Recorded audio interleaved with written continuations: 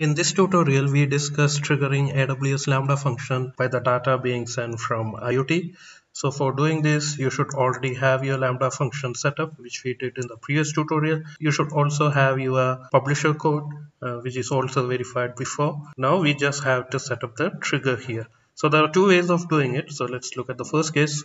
So first case, you can do it from the IoT core itself. So from your AWS console, you can go to IoT Core. The steps are exactly same as the steps which we use for DynamoDB.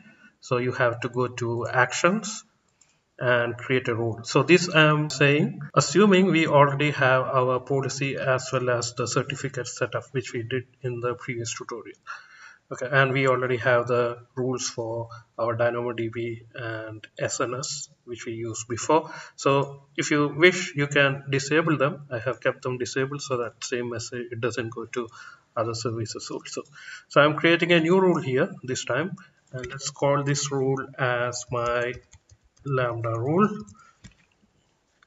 And the query, same as before, select enter message followed by the topic. We are sending the message using temperature topic, so you put temperature topic there, and here action, and our action is this one, send a message to Lambda function, and say configure action.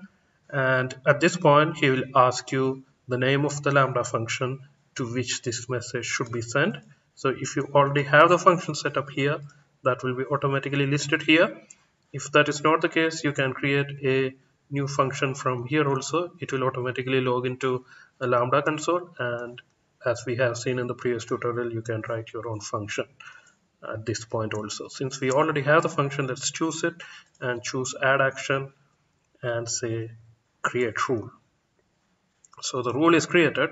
Now interesting thing is, if you come back to your Lambda console and if you just refresh, you'll see the AWS IoT, it is automatically added as a trigger to your function. Okay, so that happens automatically, and you need to make sure it comes like that so that it is configured properly.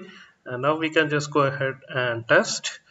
So remember from previous tutorial, we have said like this guy is going to convert the temperature into Fahrenheit, and it will be printed, and that print will be coming in CloudWatch.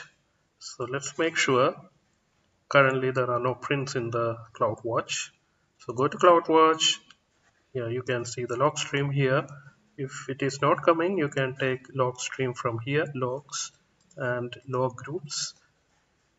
There you will see AWS Lambda my function group. Inside that, the logs will be coming. As of now, there is nothing. I have deleted all of them. Now let me run this publisher code so that he sends the temperature data every 5 seconds.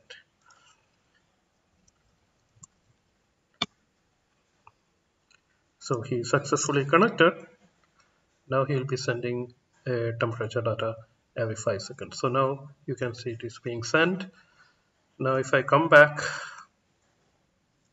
to my CloudWatch and if I just refresh it, you can see a new log is created, and if you open the log, you can see what our print is coming here. So this time you can see it is not always the same data, because the temperature being sent, they are different. So the Fahrenheit that you see here, they will be also different. Okay, so it will be again automatically updated every 3 seconds. So you can see the updates here, and it keeps on changing. Okay.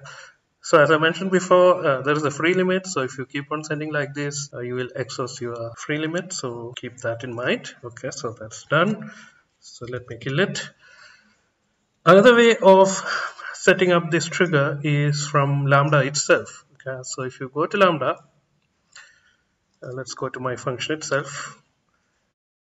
Let me remove this one. So this we'll have to do from IoT. So let me go back to IoT and let me delete this rule, and if I refresh,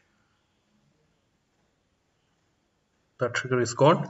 So instead of setting up the trigger from here, you can set it from here also, same step.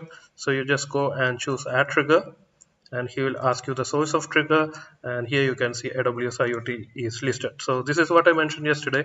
Lambda, it can be triggered by a lot of other AWS services also, and it can be triggered by other partners from Amazon also if you want. Okay. So from here also you can choose AWS IoT and choose custom IoT rule, IoT button.